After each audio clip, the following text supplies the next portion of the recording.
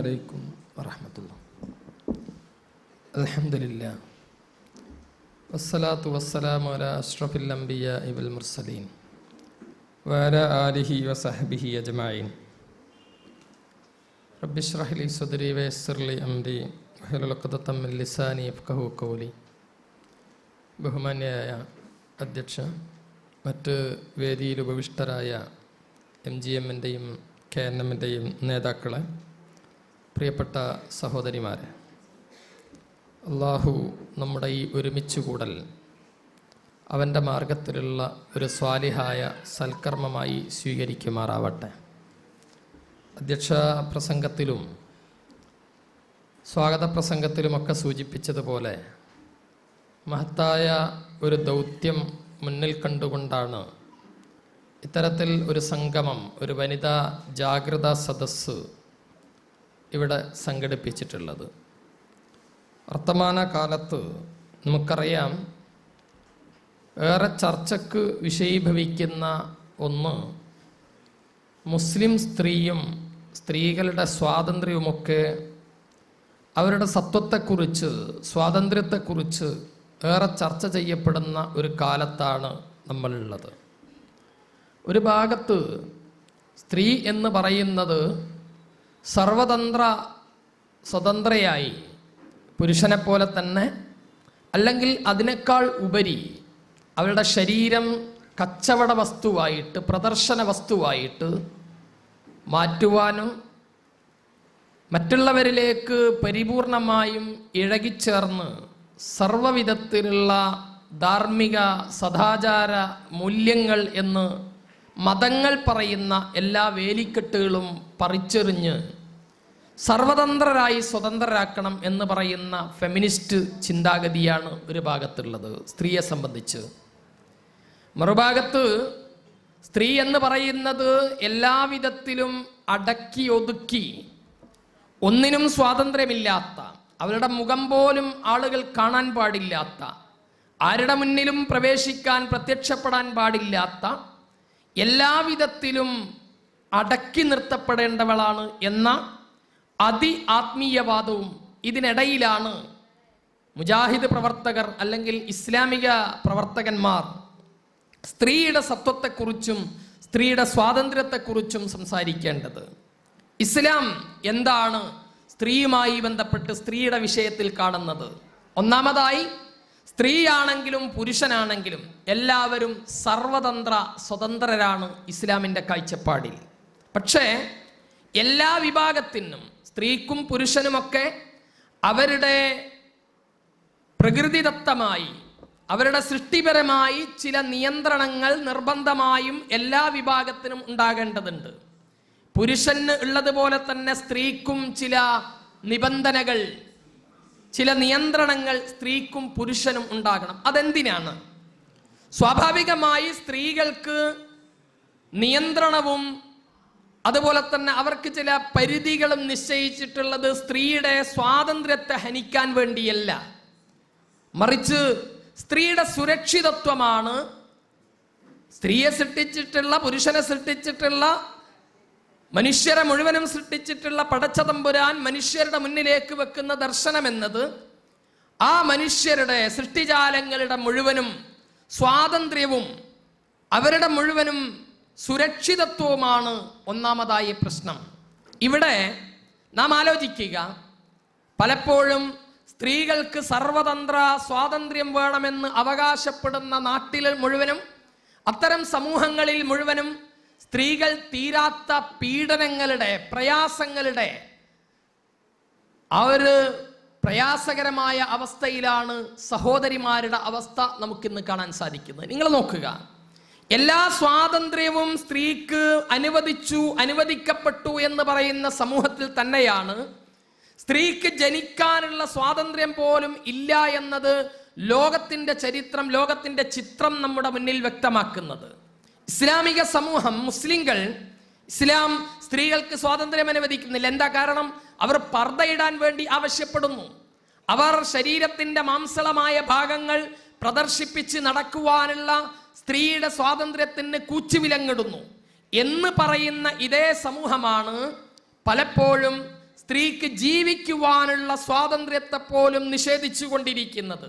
ഭ്രൂണഹത്യ ഇന്ന് ലോകത്ത് ഏറ്റവും കൂടുതലുള്ളത് അത് ഇസ്ലാമിക രാജ്യങ്ങളിലല്ല, മുസ്ലിം സമുദായത്തിലുമല്ല, മറിച്ച് പാശ്ചാത്യൻ രാജ്യങ്ങളിൽ സ്ത്രീ പ്രദർശന വസ്തുവാകണം, സ്ത്രീക്ക് പരിപൂർണമായ സ്വാതന്ത്ര്യമുണ്ടാകണമെന്ന് പറയുന്ന ആളുകൾക്കിടയിലാണ് ലോകത്ത് ഏറ്റവും കൂടുതൽ ഭ്രൂണഹത്യ നടക്കുന്നത്. ജനിക്കാനുള്ള അവകാശം നിഷേധിച്ചുകൊണ്ട് പെൺകുട്ടിയാണെങ്കിൽ ആ ഭ്രൂണത്തെ നശിപ്പിച്ചു കളയുന്ന ഏറ്റവും കൂടുതൽ അത്തരത്തിലുള്ള ഭ്രൂണഹത്യ ഇന്ന് നടന്നുകൊണ്ടിരിക്കുന്നത് പാശ്ചാത്യ ലോകത്താണ്.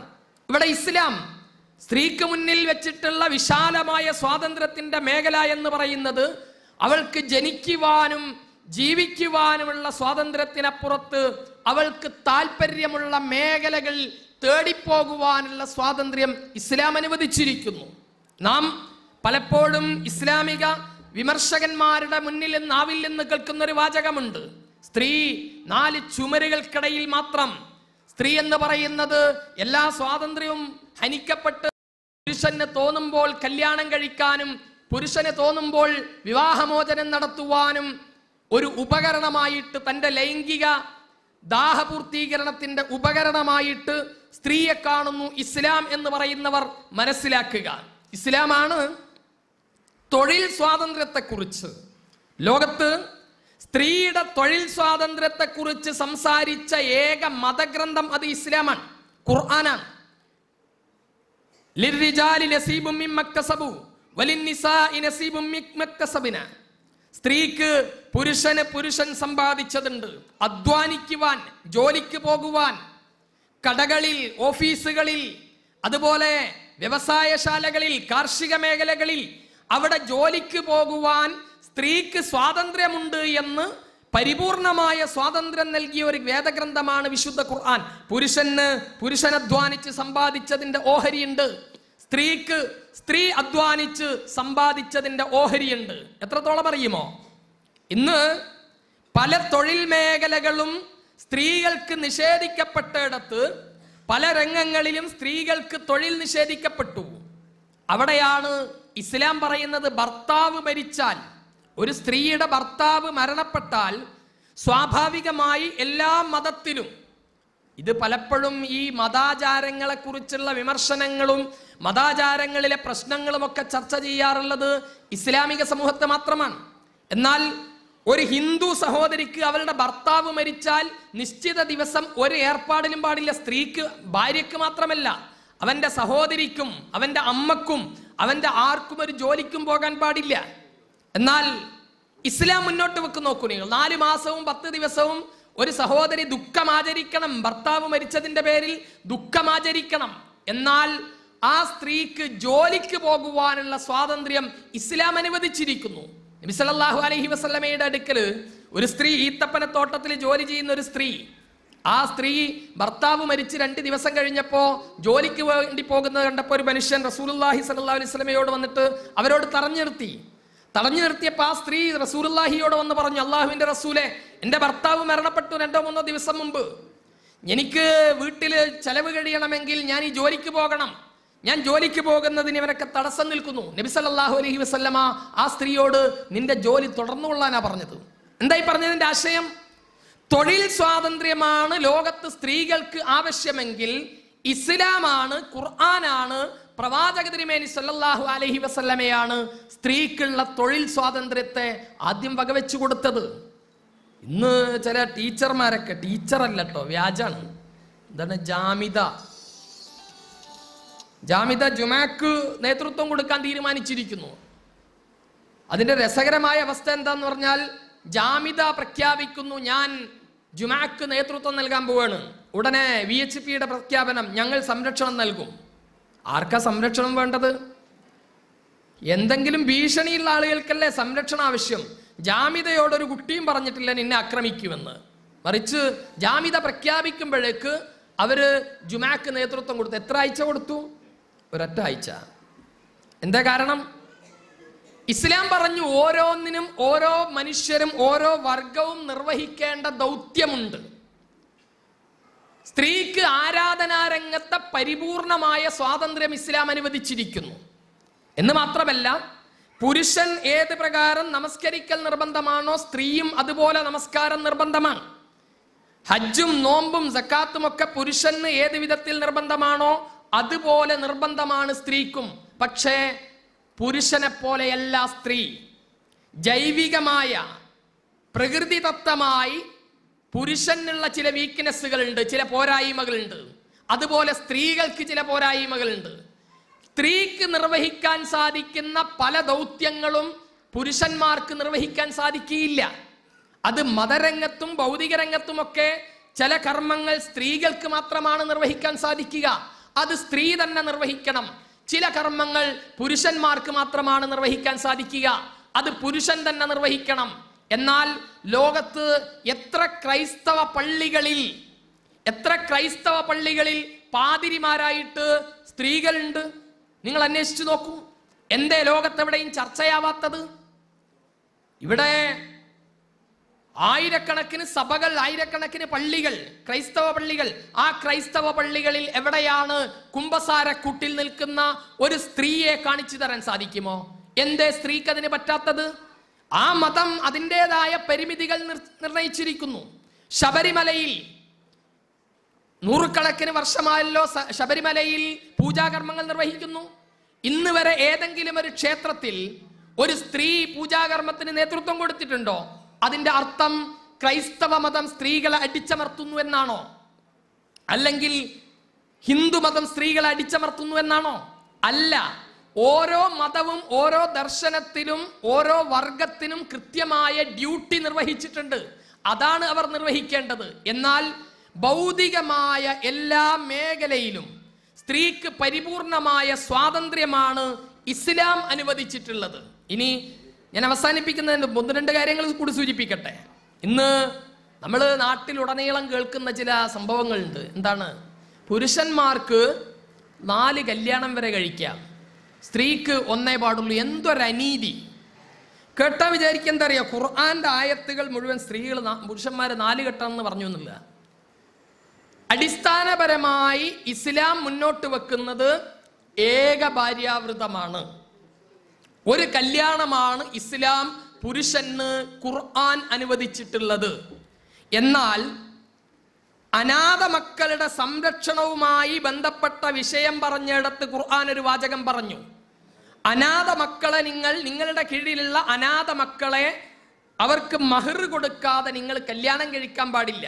പലപ്പോഴും അങ്ങനെ ഉണ്ടല്ലോ, എൻ്റെ കീഴിലുള്ള ഒരു കുട്ടിയാവുമ്പോൾ ചെറിയ മഹർ കൊടുത്തിട്ട് എനിക്ക് ആ കുട്ടിയെ കല്യാണം കഴിക്കാം എന്ന് നിങ്ങൾ ചിന്തിക്കുമല്ലോ. അങ്ങനെ നിങ്ങൾ ചിന്തിക്കരുത്. അങ്ങനെ ചിന്തിക്കുന്നതിനേക്കാൾ നിങ്ങൾക്ക് നല്ലത് 2, 3, 4 വരെ നിങ്ങൾ വേറെ പെണ്ണിനെ അന്വേഷിക്കലാണല്ലോ. ഇത് പറഞ്ഞത് പുരുഷനോട് 4 കെട്ടണമെന്നല്ല. അനിവാര്യമായ ഘട്ടങ്ങളിലുള്ള ഒരു അനുവാദത്തെ ഒരു മതത്തിന്റെ നേരെയുള്ള ആക്ഷേപമായി ഉന്നയിക്കുന്നവർ ഒന്ന് പ്രിയപ്പെട്ട സഹോദരിമാർ മനസ്സിലാക്കുക. ഇന്ത്യ രാജ്യത്ത് ആരാണ് ബഹുഭാര്യത്വം ഏറ്റവും കൂടുതലുള്ളത്? എന്താ ഇസ്ലാം ബഹുഭാര്യത്വത്തിന് കൊടുത്തിട്ടുള്ള നിബന്ധന? ഇസ്ലാം പറഞ്ഞു, ഒരു മനുഷ്യൻ 2ാമത് കല്യാണം കഴിക്കുന്നുവെങ്കിൽ 1ാമത്തെ ഭാര്യയും 2ാമത്തെ ഭാര്യയും പരിപൂർണമായ അർത്ഥത്തിൽ 100% നീതിയോടുകൂടി സംരക്ഷിക്കാൻ സാധിക്കുമെന്ന ഉറപ്പുണ്ടെങ്കിൽ മാത്രമാണ് അനുവാദം കൊടുത്തിട്ടുള്ളത്. അല്ലാതെ എറണാകുളത്തുള്ള ഒരു മനുഷ്യൻ തൃശ്ശൂർ പോയിട്ടൊന്ന് കെട്ടുക, അയാൾ മലപ്പുറത്ത് പോയിട്ടൊന്ന് കെട്ടുക, 3 ഭാര്യമാരും പരസ്പരം അറിയില്ല, അങ്ങനെ ഒരു കല്യാണത്തെ കുറിച്ച് ഇസ്ലാം പറയുന്നില്ല. എന്നാൽ എന്താണ് മറ്റ് മതങ്ങളിലെ അവസ്ഥ നിങ്ങൾ ആലോചിച്ച് നോക്കൂ. തമിഴ്നാടിന്റെ മുൻ മുഖ്യമന്ത്രി എം കരുണാനിധി, അദ്ദേഹത്തിന് 3 ഭാര്യമാരുണ്ട്. അതുപോലെ തന്നെ ഇന്നത്തെ കേന്ദ്രമന്ത്രി രാംവിലാസ് പാസ്വാൻ, അദ്ദേഹത്തിന് 2 ഭാര്യമാരുണ്ട്. എന്താ കാരണം? അതിനൊരു നിബന്ധനയുണ്ട്. 2ാമത്തേത് ഭാര്യയല്ല, വെപ്പാട്ടിയാണ്. 1ാമത്തെ ഭാര്യ മാത്രമേ ഭാര്യയാവുള്ളൂ, 2ാമത്തെ ഭാര്യ വെപ്പാട്ടിയാണ്. അങ്ങനെ എത്ര വേണമെങ്കിലും കഴിക്കാം. നിങ്ങളൊന്ന് ആലോചിച്ച് നോക്കുക. സ്ത്രീയോടുള്ള നീതി എന്ന് പറയുന്നത്, ഒരു പുരുഷൻ 2ാമത്തെ കല്യാണം കഴിക്കുന്നുവെങ്കിൽ ആ കല്യാണം കഴിക്കുന്ന പെണ്ണിനോടും ആദ്യത്തെ ഭാര്യയോടും തുല്യ നീതി പുലർത്തുന്നു ഒരു ഭാഗത്ത്. മറുഭാഗത്ത് നിങ്ങൾക്ക് എത്ര വേണമെങ്കിലും കല്യാണം കഴിക്കാൻ വെപ്പാട്ടിമാരെ കൊണ്ട് നടക്കാം, പക്ഷേ നിയമപരമായിട്ടൊരു അവകാശം ഉണ്ടാവില്ല. കരുണാനിധിയുടെ മൂത്ത 1ാമത്തെ ഭാര്യയ്ക്ക് മാത്രമാണ് സ്വത്തിൽ അവകാശം. ഒന്നാമത്തെ ഭാര്യയ്ക്ക് മാത്രമാണ് ഭാര്യ എന്നുള്ള പരിഗണന മുഴുവൻ കിട്ടുക. രണ്ടാമത്തെയും മൂന്നാമത്തെയും ഭാര്യമാർക്ക് സ്വത്തിൽ അവകാശമുണ്ടാവില്ല, നിയമപരമായി ഒരു അവകാശമില്ല. ഇതിലേതാണ് നീതി? സ്ത്രീയോട് നീതി കാണിച്ചത് ആരാണ്? നിങ്ങൾ ആലോചിച്ച് നോക്കുക. സൂചിപ്പിച്ചത് ഒരു സ്ത്രീയെ സംബന്ധിച്ചിടത്തോളം പരിപൂർണമായ നീതിയുടെ, പരിപൂർണമായ സ്വാതന്ത്ര്യത്തിന്റെ വശമാണ് ഇസ്ലാം മുന്നോട്ട് വെച്ചത്. ഒന്നുകൂടി സൂചിപ്പിക്കട്ടെ. ഇപ്പോ ഇസ്ലാമിന്റെ സ്ത്രീ സ്വാതന്ത്ര്യത്തെക്കുറിച്ച് സൂചിപ്പിക്കുന്നിടത്ത് പലപ്പോഴും പറയാറുണ്ട്, എന്താണ് ഇസ്ലാം സ്ത്രീകളോട് വല്ലാത്ത ക്രൂരത ചെയ്തിരിക്കുന്നു. എന്തേ കാരണം? പുരുഷന് ഇരട്ടി സ്വത്ത്, സ്ത്രീക്ക് പകുതിയെ കൊടുക്കണുള്ളൂ. ഒരു വാപ്പ മരിച്ചാൽ മകൾക്ക് പകുതിയും മകന് ഇരട്ടി സ്വത്തും കൊടുക്കുന്നു. വല്ലാത്തൊരു ക്രൂരതയാണ് എന്നാണ് പലരും പറയാറുള്ളത്. പക്ഷേ നിങ്ങൾ ആലോചിച്ച് നോക്കൂ, സ്ത്രീക്ക് പരിപൂർണമായ സാമ്പത്തികമായ സ്വാതന്ത്ര്യവും സാമ്പത്തികമായി അവൾക്ക് ഉയർച്ചയും നൽകിയിട്ടാണ് ഖുർആൻ ഒരു കാര്യം പറയുന്നത്. എന്താണ്? എൻ്റെ വാപ്പ മരിക്കുമ്പോൾ എൻ്റെ പെങ്ങൾക്ക് 14-16 വയസ്സാണ്. എൻ്റെ വാപ്പാൻ്റെ അടുക്കൽ 2 കോടി രൂപയുടെ സ്വത്തുണ്ട് എങ്കിൽ എനിക്ക് കിട്ടുന്നതിൻ്റെ പകുതി മാത്രമേ എൻ്റെ പെങ്ങൾക്ക് കിട്ടൂ. പക്ഷേ എനിക്ക് കിട്ടിയ ഈ 2/3 ഭാഗം സ്വത്ത് കൊണ്ട് എൻ്റെ പെങ്ങളുടെ കല്യാണം ഞാൻ കഴിപ്പിക്കണം. അവരുടെ പരിപൂർണമായ സംരക്ഷണത്തിന് 5 പൈസ ആ പെണ്ണിൻ്റെ പെങ്ങളുടെ സ്വത്തിൽ നിന്ന് ഞാൻ എടുക്കാൻ പാടില്ല. അതെൻ്റെ ബാധ്യതയാണ്. ഇനി നാളെ അവളുടെ ഭർത്താവ് തലാക്ക് ചൊല്ലിയിട്ട് എൻ്റെ വീട്ടിലേക്ക് വീണ്ടും തിരിച്ചു വരുന്ന ഘട്ടമുണ്ടായാൽ അവളുടെ സംരക്ഷണം ഏറ്റെടുക്കാൻ വലിയ എന്ന നിലയിൽ ഞാൻ പരിപൂർണമായ ബാധ്യസ്ഥനാണ്. എന്ന് പറഞ്ഞാൽ ഇസ്ലാം സാമ്പത്തിക രംഗത്ത് സ്ത്രീക്ക് യാതൊരു വിധത്തിലുള്ള ഉത്തരവാദിത്വവും നൽകിയില്ല. എന്നാൽ സമ്പത്ത് ഉണ്ടാക്കുവാനും വളർത്തുവാനുമുള്ള അവകാശം കൊടുത്തു.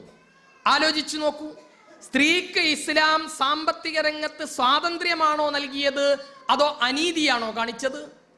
എനിക്ക് ഒരു പെണ്ണ് എന്ന നിലയിൽ അവൾക്ക് കിട്ടുന്ന സമ്പത്തിൽ അവളുടെ ഭർത്താവിന് എന്തെങ്കിലും ഒന്ന് കൊടുക്കേണ്ട ആവശ്യമില്ല, അവളുടെ സഹോദരനോ പിതാവിനോ കൊടുക്കേണ്ട അവകാശമില്ല, അവൾക്ക് അതിനുള്ള ബാധ്യതയില്ല. എന്നാൽ അവളുടെ പരിപൂർണമായ സംരക്ഷണം ഈ ഭർത്താവിൻ്റെയും സഹോദരന്റെയും പിതാവിൻ്റെയും ചുമലിലാണ് ഇസ്ലാം കൽപ്പിച്ചത്. എന്നിട്ട് പറഞ്ഞു, അത്തരത്തിൽ ഒരു ബാധ്യത പുരുഷന് എണ്ണിക്കൽപ്പിച്ചത് കൊണ്ട് ഖുർആൻ പറഞ്ഞു, എങ്കിൽ നിങ്ങൾക്ക് കിട്ടുന്നതിന്റെ പകുതി അവർക്ക് കൊടുത്താൽ മതി. എന്താണ് ആ സ്വത്ത് കൊണ്ട് അവർക്കുള്ളത്? അവർക്ക് സ്വതന്ത്രമായി ഉപയോഗപ്പെടുത്താം. അതിൽ നിന്ന് ഭർത്താവിന് ഭാര്യയുടെ സമ്മതം കൂടാതെ ഭാര്യയുടെ സ്വത്തിൽ നിന്ന് 5 പൈസ എടുക്കാൻ ഇസ്ലാം അനുവാദം കൊടുക്കുന്നില്ല. നിങ്ങൾ നോക്കൂ, സാമ്പത്തിക രംഗത്ത് സ്ത്രീയോട് ഇസ്ലാം കാണിച്ച നീതി, സ്വാതന്ത്ര്യം എത്രയാണ്. എന്നാൽ നേരെ തിരിച്ചാലോചിച്ച് നോക്കൂ, നബി സല്ലല്ലാഹു അലൈഹി വസല്ലമയോട് അബൂ സുഫിയാന്റെ ഭാര്യ വന്നിട്ട് പറഞ്ഞു, ഞാൻ ഇനി പറയുന്ന കാര്യം ആരും പ്രായോഗിക ആക്കരുത് കേട്ടോ, ആമുഖത്തോടുകൂടി സൂചിപ്പിക്കട്ടെ. അബൂ സുഫിയാന്റെ ഭാര്യ വന്നിട്ട് പറഞ്ഞു, അള്ളാഹുവിന്റെ റസൂലേ, ഇന്ന അബാ സുഫിയാൻ റജുലുൻ ഷഹീഹൻ, അബൂ സുഫിയാൻ വളരെ പിശുക്കനായൊരു മനുഷ്യനാണ്. അതുകൊണ്ട് എനിക്കും മക്കൾക്കും ആവശ്യമായ രൂപത്തിൽ ചെലവിന് തരുന്നില്ല. ഞാൻ എൻ്റെ ഭർത്താവിൻ്റെ പോക്കറ്റിൽ നിന്ന് അയാൾ അറിയാതെ കാശ് എടുക്കാറുണ്ട്.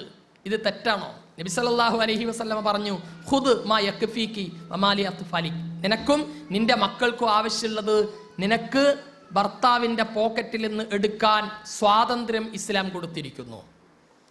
സാമ്പത്തിക രംഗത്ത് സ്ത്രീക്ക് പുരുഷനേക്കാൾ അധികാരവും അവകാശവും സ്വാതന്ത്ര്യവുമാണ് ഇസ്ലാം കൽപ്പിച്ചിട്ടുള്ളത്. സൂചിപ്പിച്ചത് ഇസ്ലാമിക സമൂഹം, ഇസ്ലാം സ്ത്രീകളോട് അനീതി കാണിക്കുന്നു, സ്ത്രീകളുടെ സ്വാതന്ത്ര്യത്തിന് കൂച്ചുവിലങ്ങിടുന്നു എന്ന് പറയുന്നിടത്ത് ഇസ്ലാം എന്താണ് സ്ത്രീയോട് കൽപ്പിച്ചിട്ടുള്ളത് എന്നുകൂടി മനസ്സിലാക്കേണ്ടതുണ്ട്. അതോടൊപ്പം സ്ത്രീയുടെ സ്വാതന്ത്ര്യം എന്താ ഇന്ന് ആവശ്യപ്പെടുന്നത്? ശരീരത്തിന്റെ മാംസളമായ ഭാഗങ്ങൾ മുഴുവൻ പ്രദർശിപ്പിച്ച് നടക്കണം. വണ്ടിയുടെ ടയറിന്റെ പരസ്യത്തിന് വരെ സ്ത്രീയുടെ നഗ്നമേനി ഉണ്ടാകണം. എന്താ ഇസ്ലാം സ്ത്രീകളോട് വല്ലാത്ത ക്രൂരത കാണിച്ചു. എന്താ ക്രൂരത? അവളുടെ ശരീരം പ്രദർശിപ്പിച്ച് നടക്കാൻ കഴിയുന്നില്ല. അതല്ലേ സ്വാതന്ത്ര്യത്തിന്റെ മാനദണ്ഡമായിട്ട് പറയണത്. വൈക്കം മുഹമ്മദ് ബഷീറിന്റെ രസകരമായ ഒരു ഉദ്ധരണിയുണ്ട്. അദ്ദേഹം ഈ എറണാകുളത്ത് ടൗണിൽ ഒരു പുസ്തകശാലയുണ്ടായിരുന്നു വൈക്കം മുഹമ്മദ് ബഷീറിന്. ബഷീർ ഈ സ്ത്രീ സ്വാതന്ത്ര്യത്തെ കുറിച്ച് പറയുന്നിടത്ത് സൂചിപ്പിക്കുന്ന ഒരു കാര്യമുണ്ട്. ബഷീറിന്റെ പുസ്തകശാലയിൽ എപ്പോഴും ഒരു സുന്ദരിയായ ഒരു സ്ത്രീ അദ്ദേഹത്തിന്റെ കടയിൽ വരും. പല പുസ്തകങ്ങളും നോക്കി ഒരു ദിവസം വലിയ വിലപിടിപ്പുള്ള 2-3 പുസ്തകം വാങ്ങി. എന്നിട്ട് ക്യാഷ് കൗണ്ടറിലേക്ക് ബഷീറിന്റെ അടുക്കൽ വന്നു. എന്നിട്ട് ബഷീറിനോട് പൈസ കൊടുക്കാൻ നോക്കുമ്പോൾ ബഷീർ പറഞ്ഞു, സഹോദരി, നിങ്ങൾ ഈ പുസ്തകത്തിന് കാശ് തരണ്ട, മറിച്ച് നിങ്ങളുടെ വയറ്റത്ത് എൻ്റെ ഈ പുസ്തകശാലയുടെ പരസ്യം ഒന്ന് ഒട്ടിച്ചാൽ മതി. കാരണം എറണാകുളം ടൗണിലെ മുഴുവൻ സഹോദരങ്ങളും അത് കാണും. ഇതാണോ സ്ത്രീ സ്വാതന്ത്ര്യം? സ്ത്രീയുടെ ശരീരം എന്ന് പറയുന്നത് പ്രദർശന വസ്തുവായിട്ട് വെക്കലാണോ ഇസ്ലാമിന്റെ സ്ത്രീ സ്വാതന്ത്ര്യം എന്ന് പറയുന്നത്?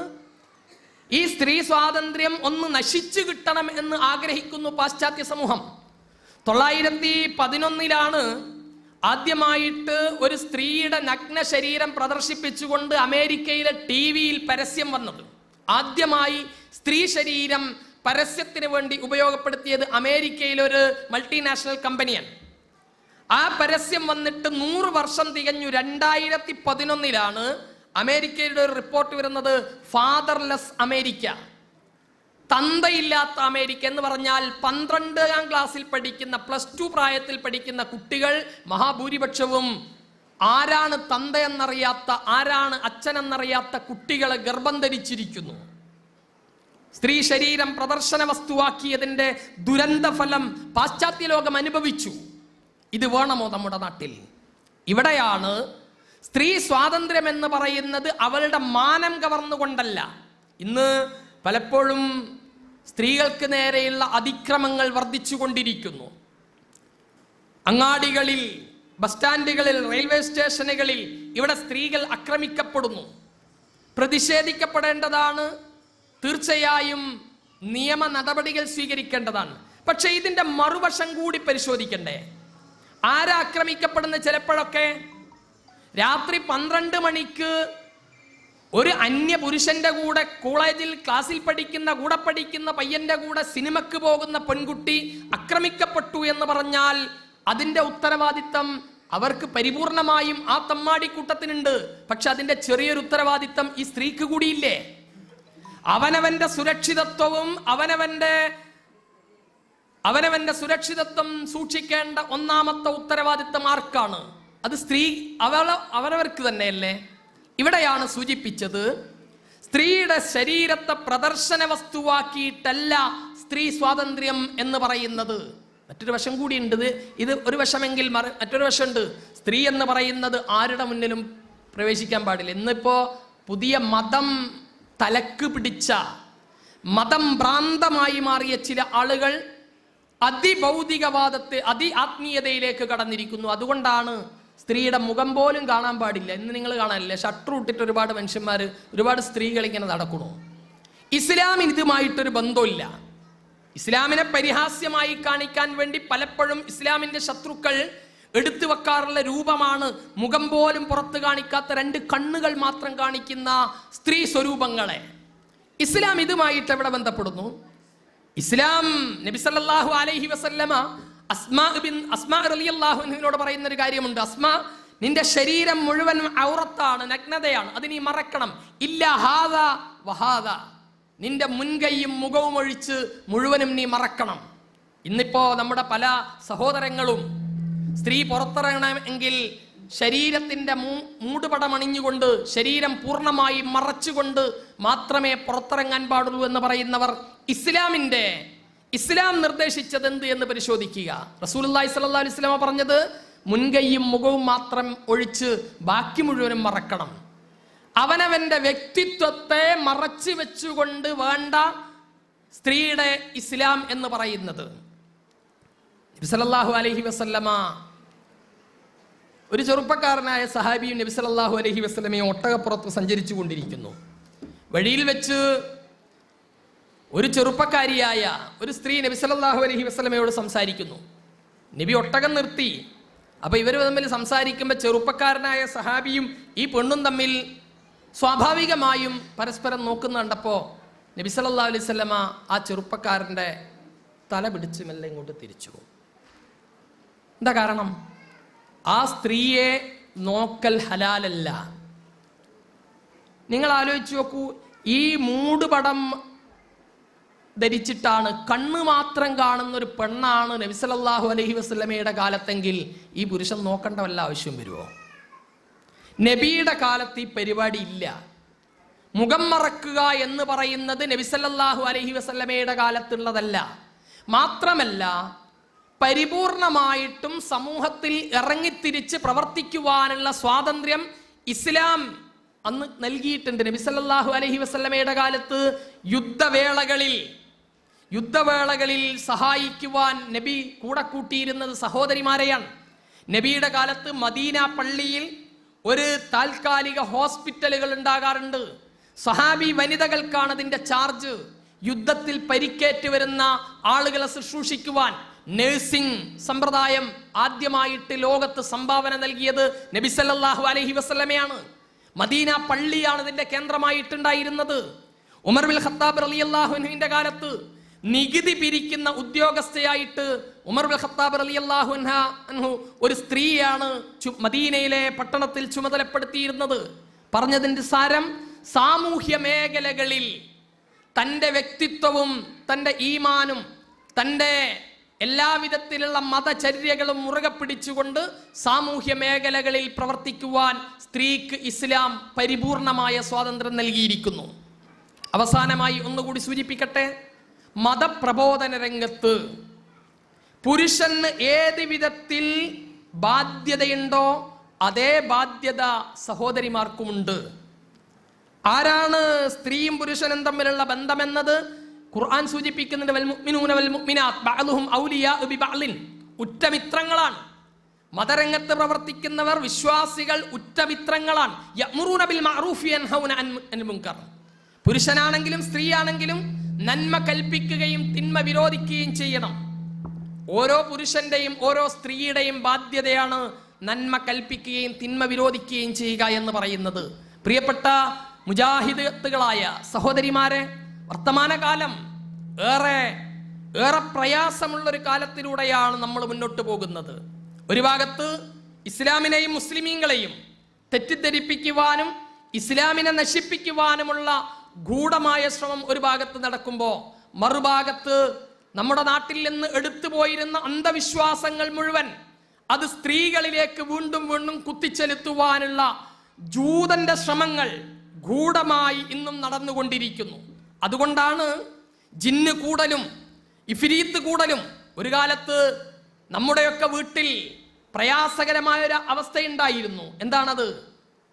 ജിന്ന് കൂടിയിട്ട് അതുപോലെ തന്നെ അത്തരത്തിലുള്ള അസുഖങ്ങൾ ബാധിച്ചതിൻ്റെ മന്ത്രങ്ങളും ഹോമങ്ങളും ജപങ്ങളുമൊക്കെ ആയിട്ട് പൗരോഹിത്യം വീട് കയറി ഇറങ്ങിയിരുന്ന ഒരു കാലമുണ്ടായിരുന്നു. ഇസ്ലാഹി പ്രസ്ഥാനത്തിൻ്റെ ശക്തമായ ഇടപെടൽ കൊണ്ട് കേരളത്തിൽ അത്തരത്തിലുള്ള അവസ്ഥ പരിപൂർണമായി എന്ന് തന്നെ പറയാം ഇല്ലാതായിരുന്നു.